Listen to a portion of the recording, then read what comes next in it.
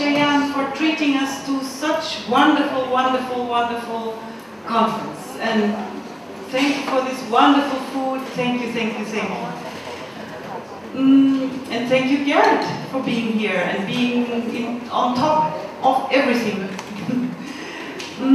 I want to make a very short announcement that on Tuesday we will meet in a different room, in the operations room. Please look at the website of this conference and you see all the information there. It's very important that you know that on Tuesday we start the workshop part of this conference with dignity dialogues on Tuesday in a different room, and it's I think about 1:30 that we start. If you want to write down something, then please write down the website for our conference. This is humiliationstudies.org. humiliationstudies.org. And then when you are there, oh yes, you see down here, thank you so much. Here you see down here, workshop part, you see the, at the top you see the public event parts. You see day 1, we are today day 2, the 9th of March. Tomorrow we will have a field trip to Lahu village. We will be back on Tuesday, and we will from then on at 1:30 we start with our workshop part. So please, in the operations building on Tuesday and on Wednesday. On Wednesday will be the last day of our workshop. And then we will go to the Karen village, whoever likes to be with us, of the wise elder who talked to us yesterday. So on after the conference, you are invited to be with us to the Karen village for 2 days. So this is just for you to know about the practicalities. Welcome. Yes? Where's the operations room? If you could ask outside, I have no idea. I've never been there. Okay. Is it in this building? No, it's in a different building. So the operations building is part of the Faculty of Social Sciences. So if you're standing in front of this building, Faculty of Humanities, it is almost directly in front of you. All right, so we have 3 more presentations for this afternoon. I think all 3 of them are going to be very interesting. The first one, the topic is refugees, repatriation, and representation, and we're going to be joined by Saw Call, who has been working with Burmese migrant workers for more than 10 years, and he's currently working with the Karen Environmental Social Action Network, which is working with Karen CBOs on the refugee return issue. So before Saw presents, we're going to watch a brief documentary about refugee repatriation issues and the importance of listening to the refugees themselves in setting policy. So this documentary was produced about a year ago by Burma Partnership, which is the organization that Alex is from.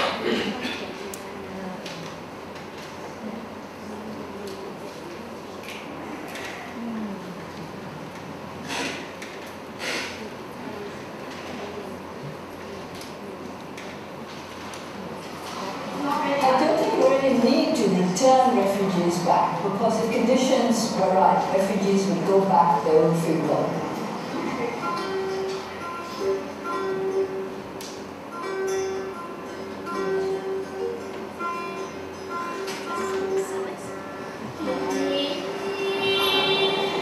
I think what has to happen in Burma is something that we all know what has to happen. We have to have peace in Burma, and we have to have an economic situation where there will be sufficient employment for our people.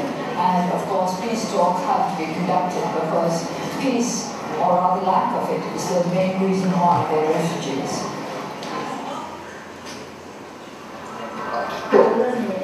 他有เขาเรียกท่านเนี่ยท่านถึงเกลตีนะที่มันเป็นจีนเนี่ยบางพวกเนี่ยมาดูขันเนี่ยเป็นเลยพวกเราเป็นชมเนี่ยเป็นเจ้าพันเป็นจีนเนี่ยพูดเลยตั้งจีนเนี่ยเทวดาก็ตั้งเคปเป็นเป็นพวกเนี่ยก็ตั้งจุดเลยมันชื่ออะไรชุดที่ The main message that I got was that they do not want to be forgotten.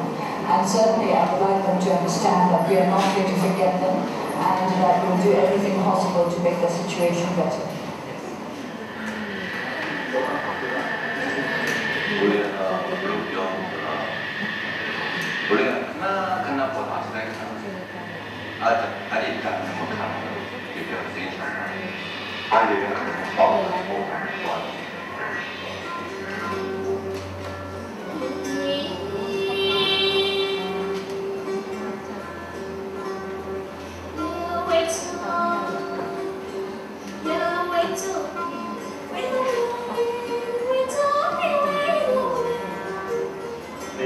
The political changes in Burma during this last 12 months in particular is providing us with a new opportunity, a new message.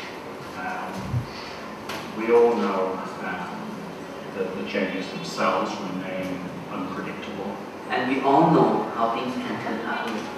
We all know that when it comes to stakeholders, many people whose voices are loud in Thailand and in Burma, many of which related to economic profit.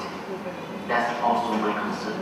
However skeptical one is, whatever one feels might be alternative motives, the reality is that this is the first time in a lifetime has been this opportunity.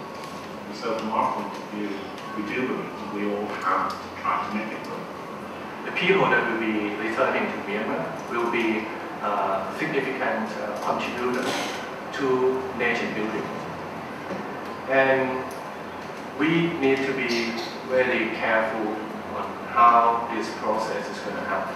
If it is done improperly, it would mean that we would risk that the entire generations that will be returning to Myanmar would be poor equipped in order to develop themselves in the future. And that could pose a risk to the security and political development in Myanmar and also the regional stability.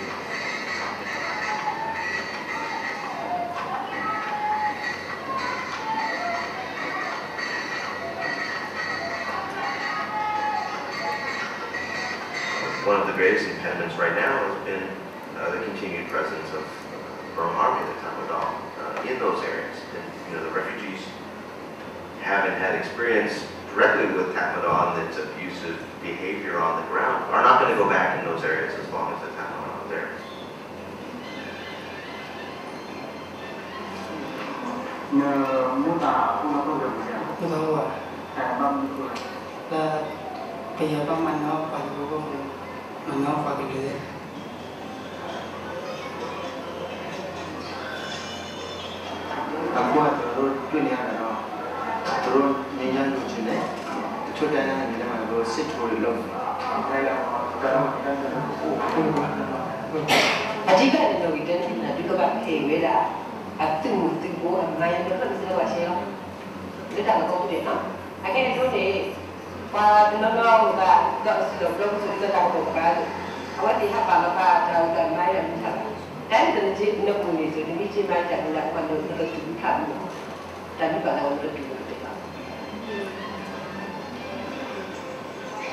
Where are they going to live? What are they living quarters? Is there running water?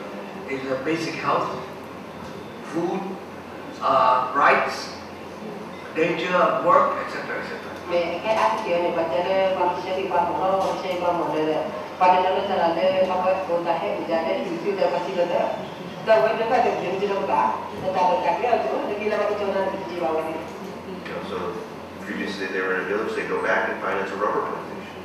What are they going to do then? All these things are unanswered questions for the refugees.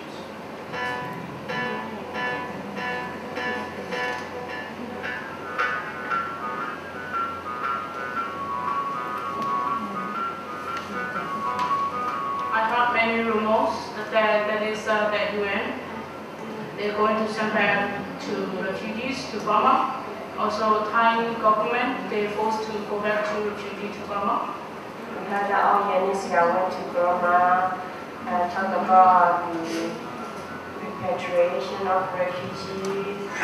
Yeah, this one is like I never met the UNHCR, but I heard a lot of people talk about this one.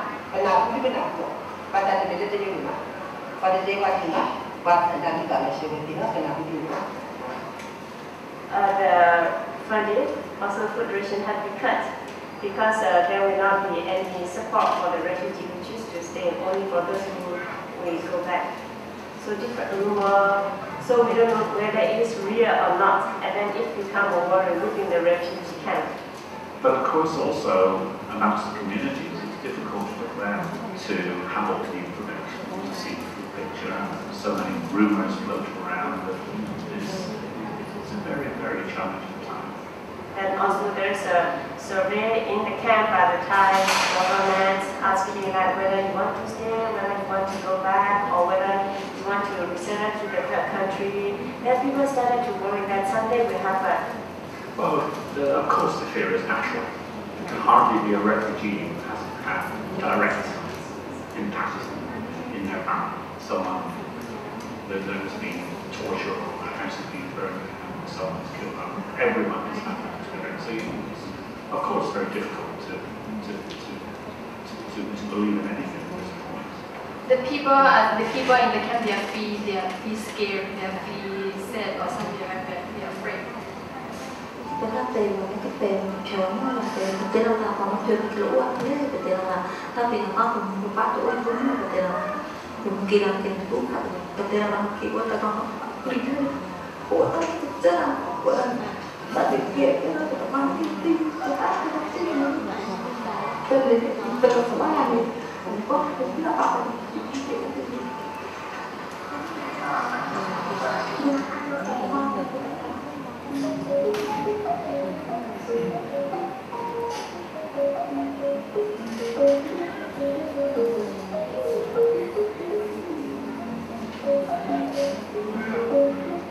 I think in any context, UNHCR should be the voice of the refugees. We should be speaking up and advocating on their behalf. We should be reflecting their concerns and meeting their needs, whatever they are, because this is what we're here to do. Refugee protection, refugee assistance is our bread and butter. It's why we're here. For UNHCR, they are the only organization, the international organization, they can deal with the government. Just from our history with working with both governments, I hope that we do have a lot of sway and we do add some international pressure, whether it's to respect basic refugee laws, humanitarian laws. I think we do bring that added value. So if they want to speak on behalf of the refugees, they should be closely cooperate with the community and the refugees.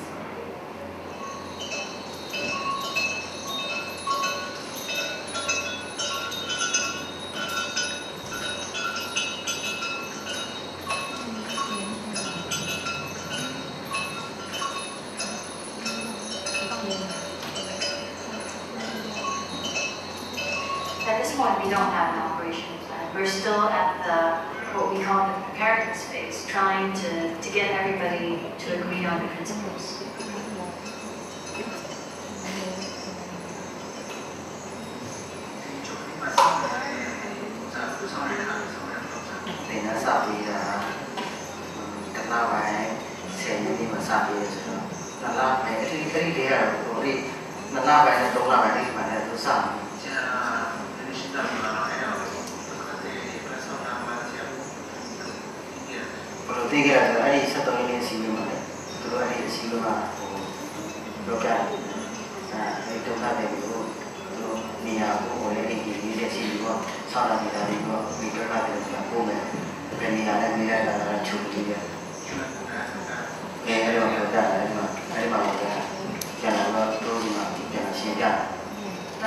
The exchange meeting with the UNHCR Asia, they came and showed us the map of the relocation site.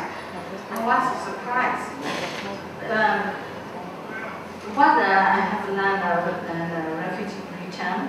So in international principle, refugees themselves, they have a right to choose place or to make the decisions. But here, they are already prepared. I think I'll have to probe into that. I don't know enough to talk about it right now. I had heard about it in passing, but I don't know what the history is. My understanding is that it's a Myanmar government proposal, and I don't really know, to be honest, what our role is. I don't think we have much of a role, because whatever happens in Myanmar, when it comes to displacement sites and places of origin, as we call them, that tends to fall under the whole UN interagency coordination. So it's not purely a UNHCR project. So I would be quite doubtful about our role.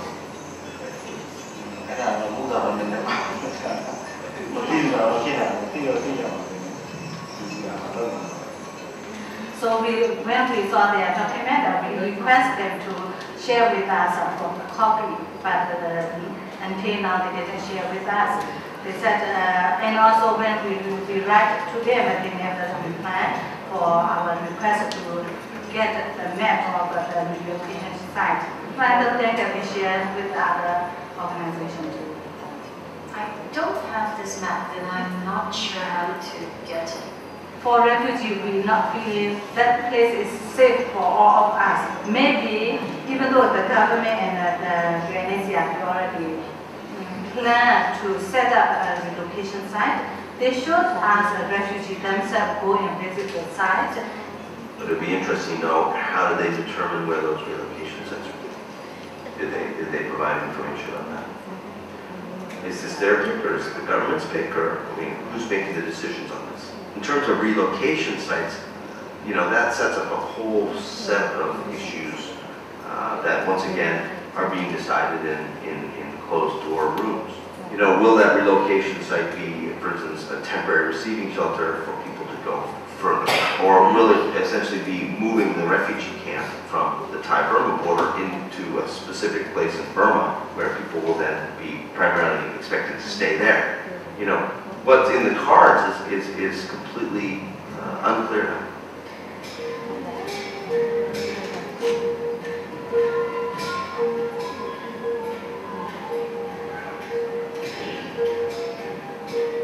I think in the past 1 or 2 years, we heard about the contingency plan of the UNHCR. But at the time, even though we requested for the information where we can be part of the process, but we've been told that this is just the start, the beginning, so we should not be part of this yet. And then for the CBO, we feel like if we are not part of it at the beginning, how can we follow up on later? So we were trying to play a coordinating role because the people are already talking about it, and we feel that we need to coordinate it so that there isn't misinformation, there isn't pressure for people to go back prematurely, there aren't rumors and panic. I think that they are kind of one to controlling the other one can lead this process. And also they not believe community organization can lead this process. But for our community-based organization, we think that this process we can lead and also we can organize our people. I think from what I've heard from colleagues in Maison, it's going pretty well. I mean, I think we meet regularly with government authorities, with Thai authorities. We meet with the CBOs often, with the refugee committees. I know we meet regularly with UBDC, with the,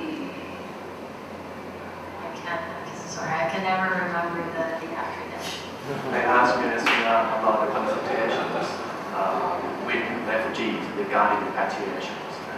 Because from my visit to the field and meeting with a different group of refugees in the camp, they expressed their concern that they have exhausted all their attempts to consult UNHCR regarding repatriations or get information from UNHCR. We ask UNHCR, we request them to have a consultation with the community-based organization formally. So we request them to come and talk with the community-based organization. But until now, we stay forward 2 or 3 times to be with them, but we don't get any reply from UNHCR. There seems to be very, very little attempt to try to be inclusive. And not being inclusive to me is to maintain, even emphasize and reinforce the victimization process. And it doesn't help that UNHCR is not doing more to place the refugees at the center of this decision-making process. I mean, ultimately, the success or failure of a repatriation will be determined by whether the refugees return voluntarily or not. And I would wish that this repatriation could be destroyed in the sense that we have refugee-led repatriation program. And if that can happen, we could actually turn a new historical page on refugee protection. So it is hard to say if we trust them, because if we want to make a trust each other or build up our trust, you have to come up closely and slowly to come closely to each other. But I feel now is we are still far away from each other. We are now saying without us, nothing about us, without us. So this is our call at the moment.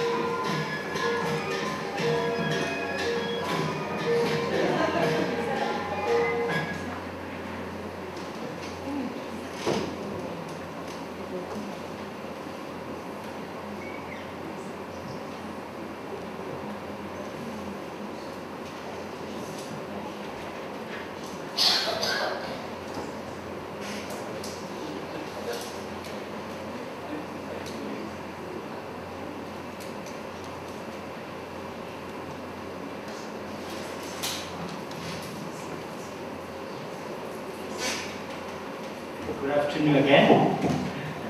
Yes, actually all my presentation will be more related to the videos. Firstly, I would like to introduce to you with our, we call it KCBO, Korean Civil-Based Organization.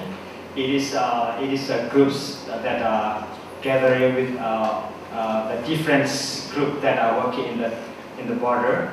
Mostly are the Korean civil groups, so we call it a KCBO. Actually, today is director used to supposed to come, but unfortunately she couldn't come. So I come here to present about returning. What is the refugee concerning about returning repatriation? Firstly, we're going to introduce a little bit of KCBO. As I said, it is we are coming from different organizations. Mostly are from the Korean civil society group in the border. Mostly are working in health issues, education, and emergency reliefs, and also like a environmental issue where some come from. Yes, it's very briefly. So the topic that I'm going to talk to you this afternoon is mainly on 3 topics: current situation and also the concerning of the refugees, And also would like to explain a little bit of KCBO activity regarding to the refugees returning, and what is our concern and what for our recommendation. Yes, current situation and concerning. There are altogether nine camps along the Thai-Burma border, and according to the UNHCR reports, is that altogether there are almost 140,000 refugee people living in the camps, and in that 85,000 officially registered by the UNHCR and 55,000 unregistered. Yeah. Yes.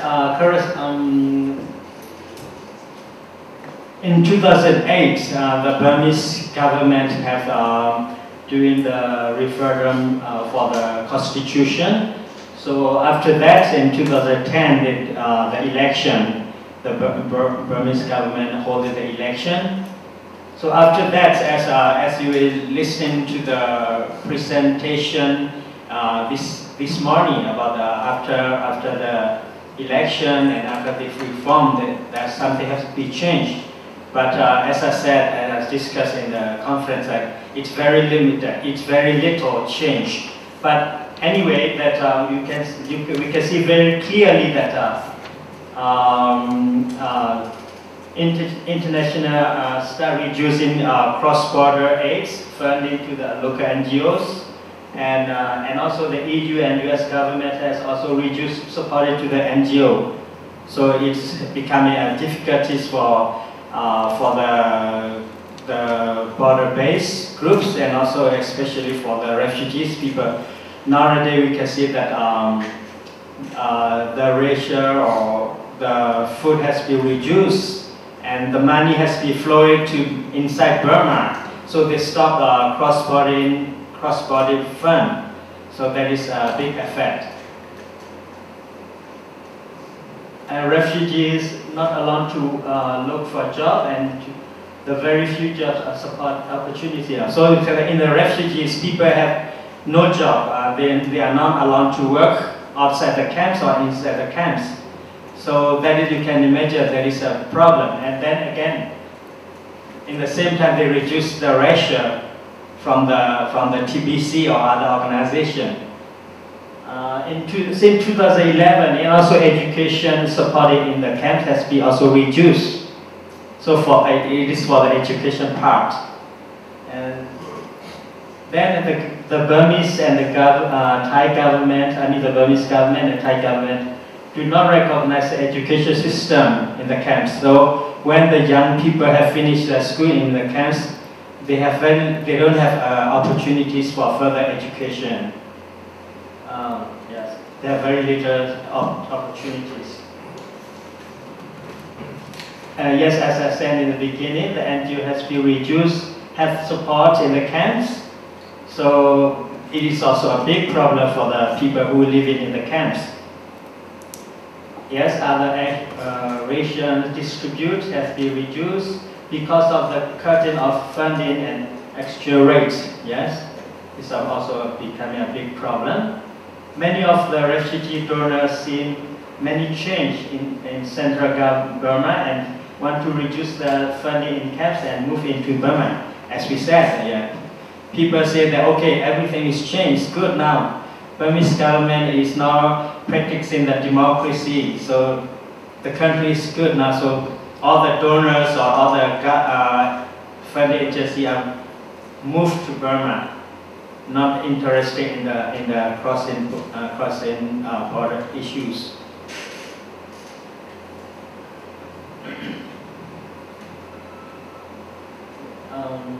Yes, as I said, as also already mentioned, that TBC have reduced some food ration and UNHCR groups. And also all the time it's not time, even the UNHCR has always said that it is not time to return the refugee back. Yes, but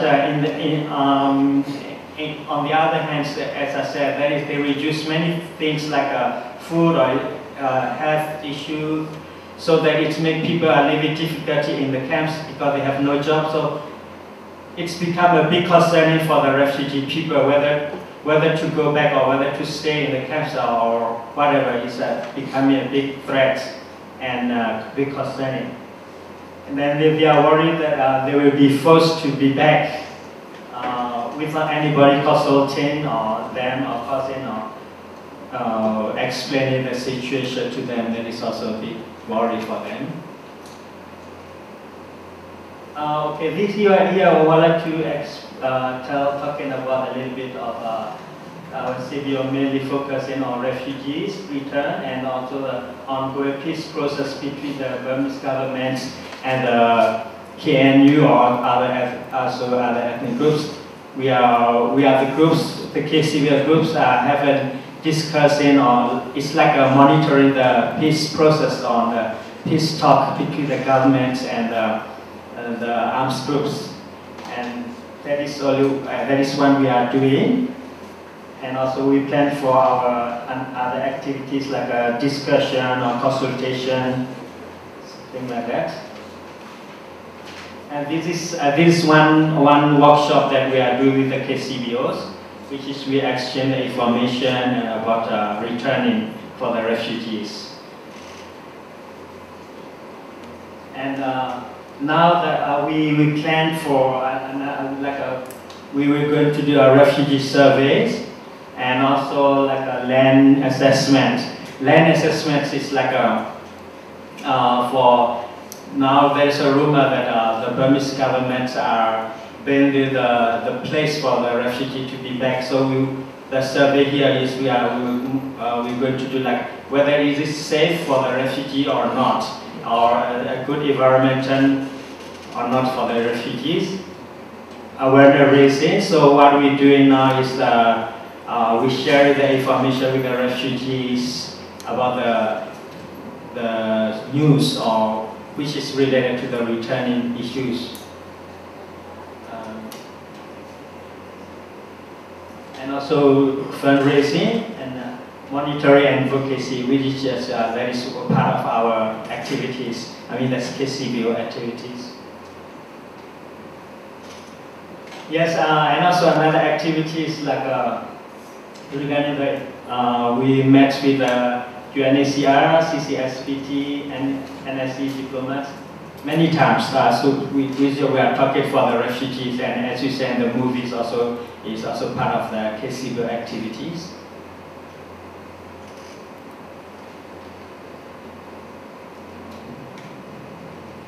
So like I said, the rumors that the Burmese government selected the place for the refugee like a Letho, Yado, Bakali, Nyawiti. Most of these places are more in control of the Burmese government, and also it's also in the with this place are mostly when they said they were going to do the industry zone, which is they said they were going to put the refugee back in this place, so they don't need to worry about job or whatever. They will ask the refugee to work in the factory. Actually, when you go, we see the background of the refugees. They are not coming from the factory background. They are working on the field. They are the farmers or something like that. So when you can imagine when you put them in the factory zone to act that to become a factory workers, it's not possible. It's really vulnerable. As I said, international donors now are focusing on moving there. Like for example, like the Japan government has a Jakarta project. So they're going to do a big like a construction road or dams or factory zone there, but they are not thinking about what the affecting for the people and also for the refugees.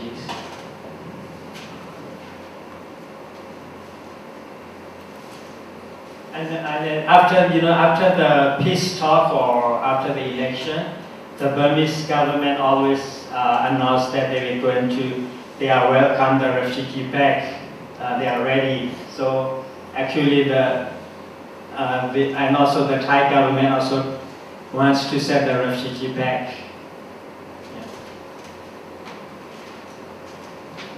So that is a little bit after the ceasefire, the situation which I discussed in the morning a little bit. So the first one is the Burmese government increased the armies in the areas when the refugees come from, mostly in the current state. They rebuild the army post and shelling the mortar in the village, stay fighting in Kachin and Shan states, and also some small fighting restarted in the current state. The big issue is landmine is still there, so not impossible to send the refugee back. So that is our concern that we are called for the action. Before to send the refugee back, is a political resettlement must be in place between the ethnic revolution, arms group and the Burmese government. Second, when the nationwide ceasefire including a code of conduct and meaningful enforcement mechanism must be agreed upon all fully enforced. The safety of refugee and access to food, transportation, education, land and job must be enforced. There must be a proper water sanitation, which is regarding to the environment. Healthcare and education built on existing system where possible must be available in the case of return.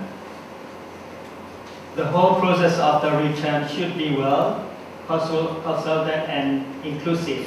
Information regarding refugee return should be disseminated in accordance with local language.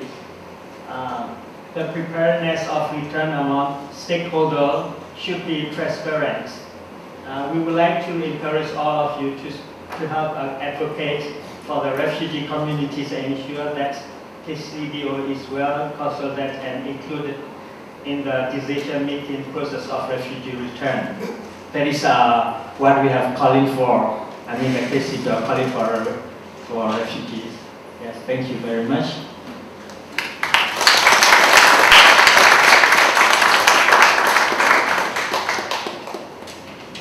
Any question or any clarification? The landmines, who put them there? And who makes them? Where were they made? Sorry. Oh yes, the question is about the landmines. Who makes them and who puts them? That yes. Of course, actually there is both sides, both the government and also both the armed groups. They put the landmines all in the areas. And who makes that? Sometimes it's made by the armed group themselves, and for the Burmese, and also from sometimes made by the other countries like the US or China, used by the government. Like the landmines in Laos, you find out the written on there they're made in the US. That's why I'm asking you, where are the landmines in Burma border with Yes, yes, of course, sure. That the landmine that the government are using is when the Burmese can put the landmine, it can stay forever. It can work forever. I mean, there's writing on there. There's always writing that tells you where they're from. Are they from China? You know? Actually, because I also doesn't know well of this, but for sure I think that is from other country, and also sometimes the Burmese government made it. It's from also from the US. Yes. But when we saw on the picture, yes, it's like mostly they say US or something with the letter of US, China. So you talked about the KCBO undertook a survey of refugees' feelings about their return. And maybe talk a little bit more about the results of the survey, and also if the answers have changed over time from 2012 when you started the survey until now? How have the refugees' feelings about returning home changed over time? Yes, the surveys, now that what we are doing, like sharing the information to the refugees communities, and the surveys we are still on the plan, but all the questionnaire is already prepared. Yeah? But we are going to work together with the PRC, but that is still on the preparation process. So, yeah, you can answer your question. Well, in general, can you give a little bit more in-depth explanation about some of the refugees' feelings about the possibility of them returning to Eastern Burma? Yes, since there is a lot of rumor that refugees should return or refugee must be sent back, and also the reduce of the ration from the TBC or from other groups. So refugee people are a bit worried and concerned about to return. And also some people, as you will see in the movie, some people said they don't have any land when they go back home. So how can we do? So that is also a big concern for the refugees. And yes, land issue is also a problem for even though the IDP also couldn't go back home. That is also the big concern for the refugee at the moment. And also they didn't get real information from other agencies whether yes, for sure you will go back or not. It's not clear. Always be with threat. Yeah.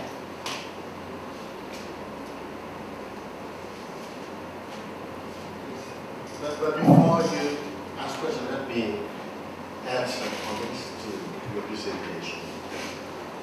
Some of you who just came to the meeting, and my name is Chayan Vaddhanaphuti, teaching at this university. And also at this moment, I'm leading a project to study about the participation in the preparation for repatriation, commissioned by the Thailand Human Rights Commission. I'll talk to you later about this. But a few points. First, Thailand has never been a signatory state on the UN Convention of Refugees.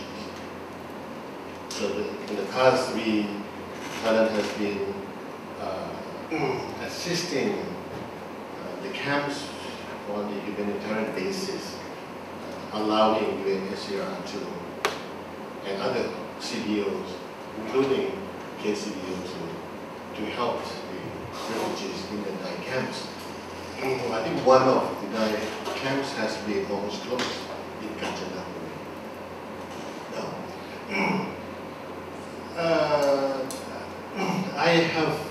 At first I have a preconception of the camp as something with barbed wires. No one can go in and go out easily. But that is also true in some camps. But in many camps, I have seen people who live in the camps, whether you call displaced person or refugees, can come out to work in town or in the neighboring villages. So the fence of the camp is not closed 100%. It's a porous. People can come in and come out, particularly through the back gate. And in Mysore, for example, there are people who are living in refugees in Mela camp or Lupo camp can also come to work if they have some connection, if they have a good relationship with local communities. Similar to Ban Tham Yin in Ratchaburi, there are some refugees who are living in the camps, have a very good relationship and also good business in running the business in the camps and outside the camp. Some of them work in the town. So it's not a concentration camp as we may imagine. Is that correct? Is that right? Second, the Thai government does not recognize the educational system in the camps. It's true because in fact, Thai Minister of Education, Thailand Minister of Education, does not recognize the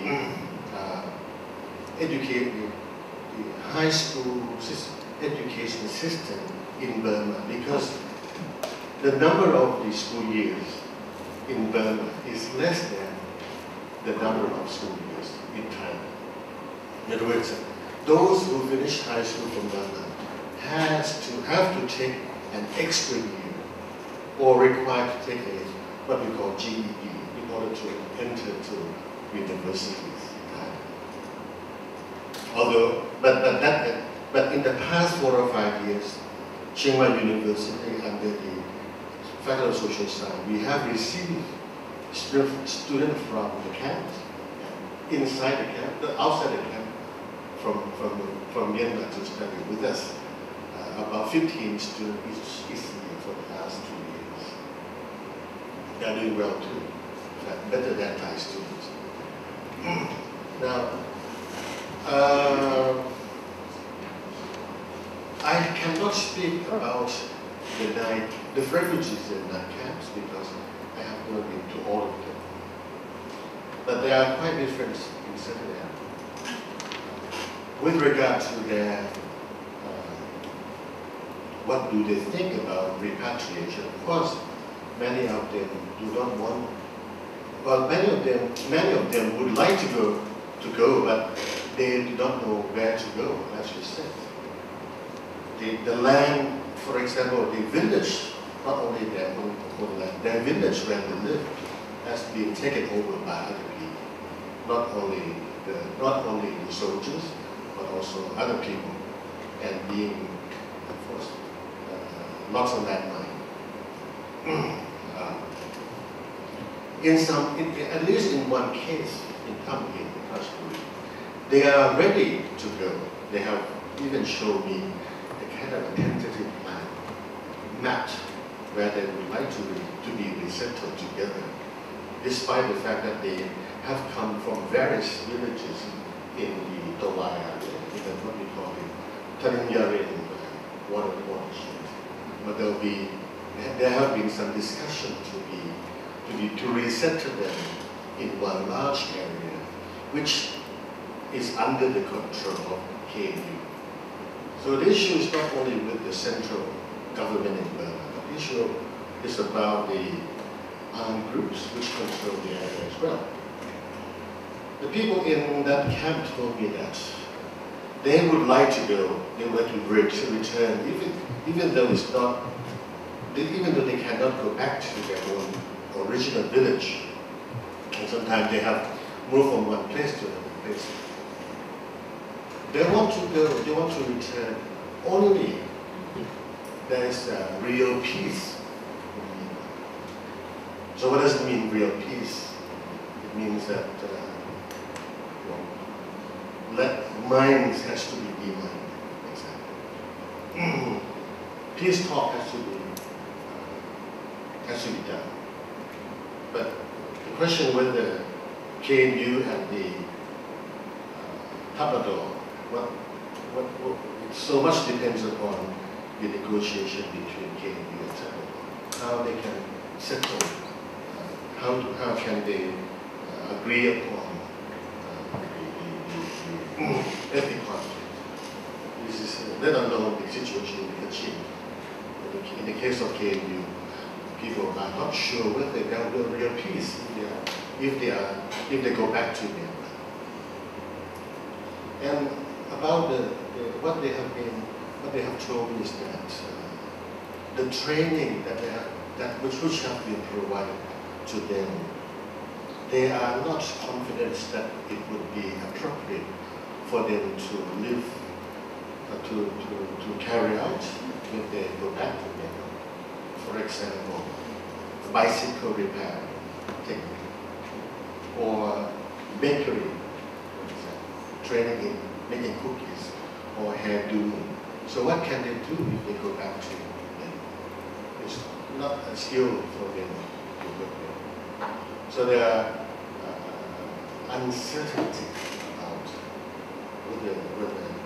whether they are ready to go, but there are uncertainty ahead of them. Of course, among this, there are some people who would prefer to remain here because they have lived there for a long time, particularly the young people. There's no sense of home, unlike the old generation where they can still remember where their home is. But for the young generation, they are brought up in the camp, not with the Burmese education system. Some of them cannot speak language. And many of them have been working or being educated in Thai education system or education system in the camp. Perhaps it's not relevant for them to go back and use their education for working in certain jobs. Yeah, it's quite, I think when we talk about refugees in this Thai camp, they are quite heterogeneous. Let alone the conflict, for example, Garrett mentioned about conflict between the Muslim and the Buddhists. There has already been some concern about it. The Muslims said, well, maybe they should not return if there is such a strong Buddhist chauvinism.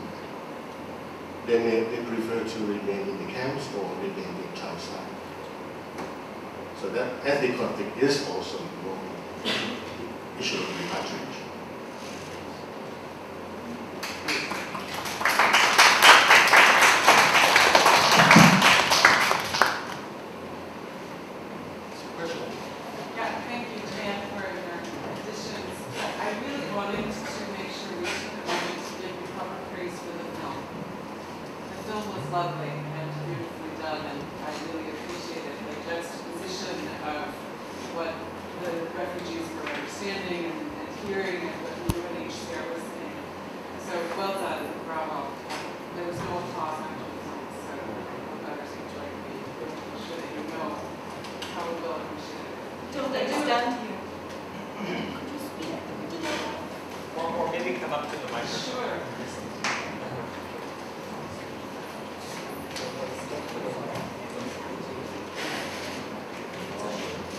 Before my question, can we just get a round of applause for the film?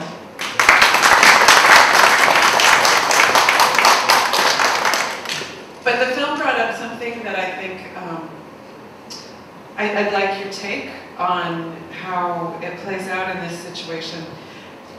My understanding is that the international organizations like the UN or the UNHCR actually don't have a mandate to work on issues of internally displaced people. So once you move the refugees from an outside country back into Burma, then they're off the UNHCR's plate. And I just wonder if there is maybe some desire on the part of UNHCR and the other international NGOs to see this happen so that they can shift resources elsewhere, or what the reasoning, what the power dynamic there might be. Did you understand?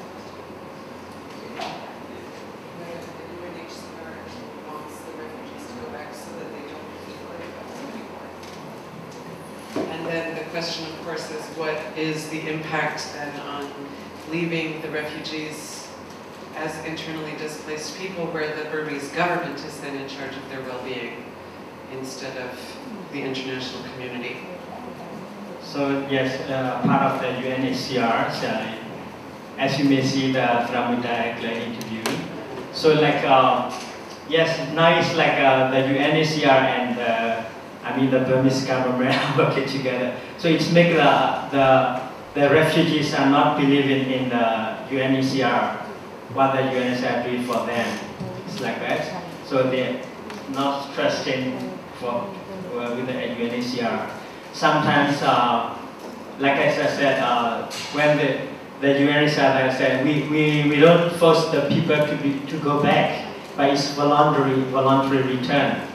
So But in the other hand, when they reduce AIDS or Ferney or racial, so it made it difficult for the people to stay in the camps. So yeah, that is still now becoming current situation. And also Thai government also wants to send the refugee back. Yeah, that is one thing. And also I would like to add, I agree with Ajahn Chayan about the situation in the camps, like jobs for the refugee, for sure. Even those the refugees are not allowed to go out or to work outside the camps, but as Ajahn Chayan said, sometimes the refugees go out to Mysore and work. But I want to say that for sure they go, but it's illegal. Illegal. They are not legal. They are not legally. They are going as illegal as the migrant worker, the illegal migrant worker who are from Burma. So they can be arrested any times. They are in the vulnerables. So I mean, when you go out to work outside the camps, and also now sometimes when you go out the camps, and maybe when you are away, the UNHCR or the TPCR, they come and examine where you are not. If you are not, they cut your ration. So that is when you come back, there is no ration for you. Or the UNHCR will take away of the UNHCR your register. It is also the problem. And regarding to the education, of course, when the young people in the camps, when they finish, they have to do the exam GED. Sure, but as in the presentation, it's only a small chance for those people, for the young people in the camps. Not everyone can come to Chiang Mai University to study. Very few. That is one. Another for the refugee to go back. Sure, all the refugee people wants to go back home with safe and if not safe, they do not dare to go at all. So we can say that even though the Burmese government or Thai government has talking about repatriation, and the Burmese welcome the refugee back, but on the ground, stay fighting, stay a landmine, even though the IDP cannot go back home. So the picture is not safe yet.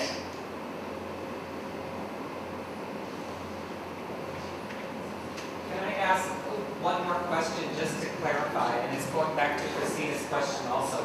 We understand that why the Burmese government would like to see the refugees go back, so that this can be a feather in their cap. They can say, we've done so much to reform the country and end human rights abuses and sign ceasefires that now it's not necessary for refugees to live outside of the country.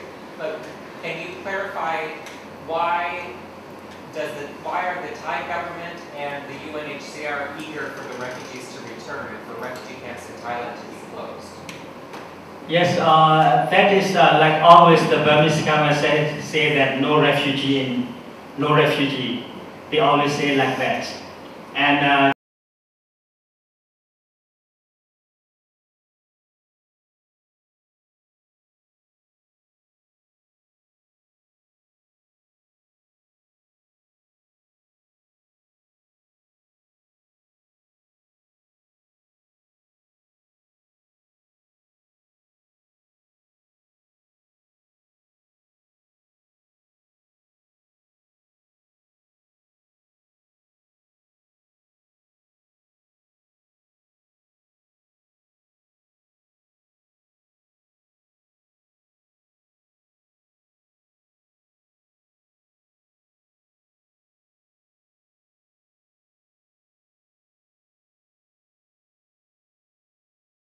that I think they want refugee back, and before they become a chairman or before the election.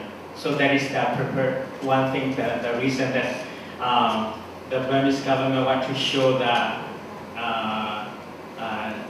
positive to the international organization.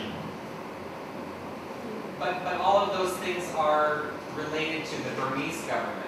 To what advantage is it to the UN and the Thai government to have the refugees go back to Burma? Is it, what Christina was suggesting was, is it that the UNHCR would like to allocate their resources that are currently going to the refugee camps in Thailand to other programs?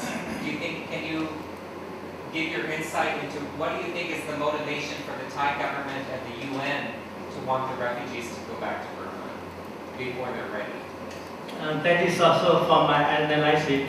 Maybe they are, yes, I don't know how to say, because as I said, the donor also restrict the fund. That is also maybe always, they always say like that. And I'm not sure, maybe the government has something behind, between the Burmese, the Burmese government has something between between the UNHCR or Thai government, which is we doesn't know. That's why we now are calling for we want clear, the refugee people want clear information. If one day the UNHCR or any international fund will dry up and you will get support from the Thai government, would you be able to sustain yourselves in those camps or otherwise? They're thinking that this may be possible one day? You mean in Thailand? Yes, if there is full rights for the refugees, because now Thailand doesn't agree that these people are refugees.